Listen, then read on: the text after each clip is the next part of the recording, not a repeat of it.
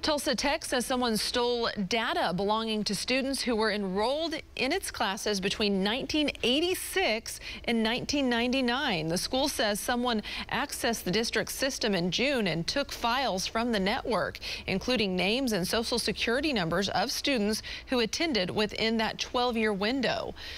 Tulsa Tech sent letters on August 18th to students who may be affected. The school says it takes security and privacy of information seriously and has provided people affected with free credit monitoring for a year.